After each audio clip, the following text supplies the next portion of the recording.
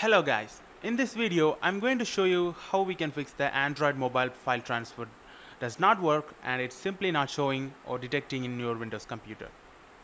This is the most common problem that many of the Android users are facing in their Windows PC. Well, it is just happening because of your computer unable to identify which driver it should use for your device.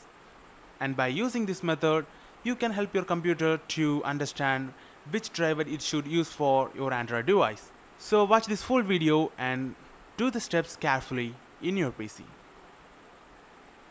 So first you need to connect your mobile to your PC using USB cable, and you will get a notification and ask you to choose some options. In some mobiles, if you don't choose anything, it will simply charge your mobile with low voltage. So when you get this notification, select the file transfer option in your mobile.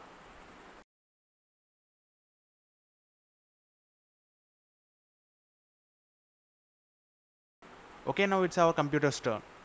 Okay, then let's locate the drivers for your device in your Windows PC.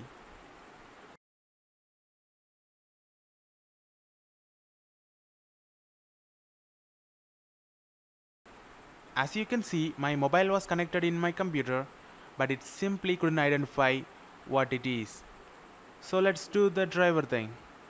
You can find its driver in your own Windows PC. You don't actually have to download it from anywhere.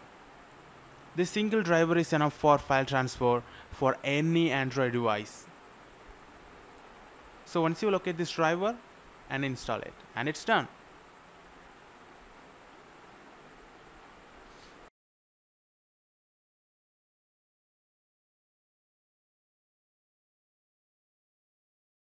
As you can see, now I am able to connect my Android device to my computer. I hope this helps you guys. If it works for you, then please like this video and share your thoughts in the comments below. If it doesn't work for you, then please let me know in the comments below. I'll try my best to help you with it. And see you guys in the next video, and bye.